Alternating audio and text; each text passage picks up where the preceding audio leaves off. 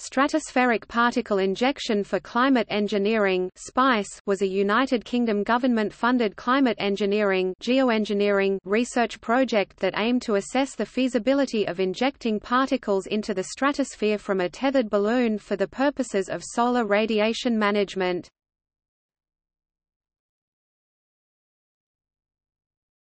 Topic Overview. The project investigated the feasibility of one geoengineering technique, solar radiation management using stratospheric sulfur aerosols. This could produce the same type of global cooling effect as a large volcanic eruption, such as Mount Pinatubo in the Philippines in June 1991, but without any disruption from hot lava, ash or smoke, which would not be present. In the 2 years following that eruption, the Earth cooled on average by about ½ degree Celsius. The SPICE project investigated whether or not these natural processes can be mimicked and, if so, with what effect. It was one of the first UK projects aimed at providing evidence-based knowledge about geoengineering technologies. The project itself did not carry out geoengineering, but it investigated the feasibility of doing so.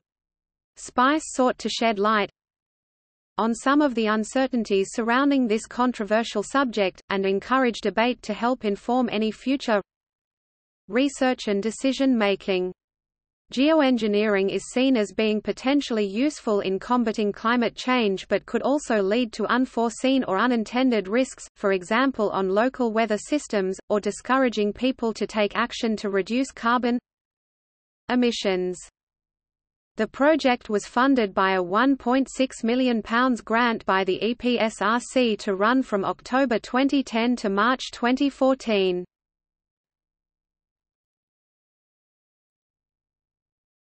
Topic: Project status. In October 2011, a planned outdoor test named 1 km testbed at a 1/20th scale was delayed for 6 months, as a result of controversy surrounding the research.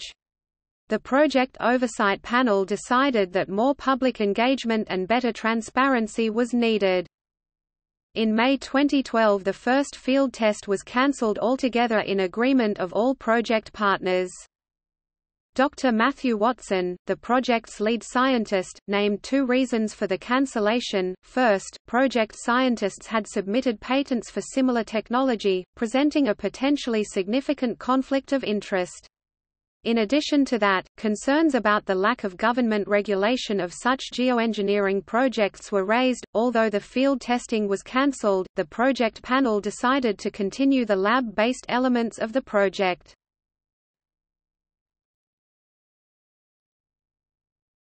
Topic: Work packages. The SPICE project consisted of 3 strands of research work packages. Topic: Evaluating candidate particles. Researchers from the universities of Bristol, Oxford and Cambridge and the Rutherford Appleton Laboratory considered what would be an ideal particle to inject into the stratosphere. The researchers aimed to identify a particle with excellent solar radiation scattering properties, and consider what potential impacts might be on climate, weather, ecosystems and human health.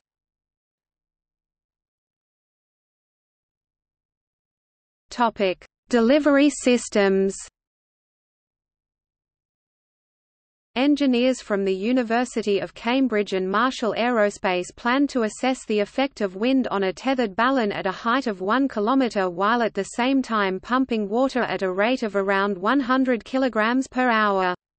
They hoped to use the data obtained from these tests in computer models aimed at examining how a full-scale tethered balloon might behave in the high winds experienced at altitudes up 20 km.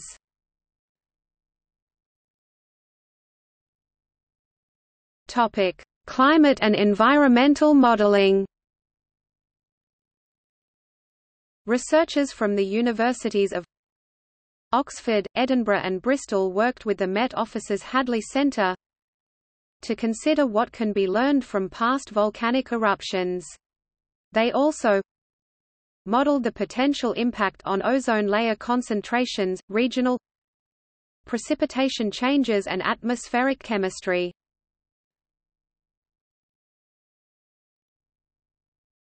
Topic: Public engagement. A consultation exercise was undertaken with members of the public in a parallel project by Cardiff University, with specific exploration of attitudes to the SPICE test. This research found that almost all participants were willing to allow the field trial to proceed, but very few were comfortable with the actual use of stratospheric aerosols. The project was presented to the public at the British Science Festival in Bradford, 13 September 2011, to coincide with plans to conduct the 1-kilometre delivery system testbed in Norfolk the following month. However, this was later postponed for 6 months following advice from a phase gate model advisory panel to allow more time for engagement with stakeholders.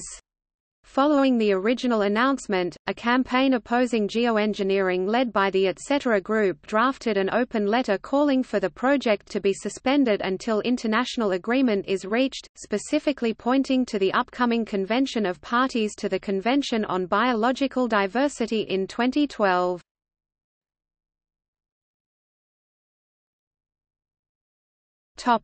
Research. Early research so far includes showing that many state-of-the-art climate models do not successfully simulate the atmospheric circulation changes following large volcanic eruptions, which is of concern for the accuracy of geoengineering modeling studies that assess the atmospheric response to stratosphere-injected particles.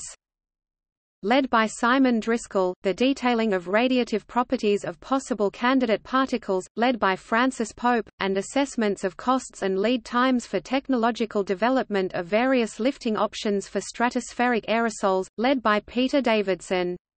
Research led by Jim Haywood supported by the SPICE program shows large asymmetric stratospheric aerosol loadings concentrated in the northern hemisphere are a harbinger of Sahelian drought, whereas those concentrated in the southern hemisphere induce a greening of the Sahel, which is particularly of concern for the impacts of geoengineering because the Sahelian drought of the 1970s to 1990s was one of the largest humanitarian disasters of the past 50 years, causing up to 250,000 deaths and creating 10 million refugees.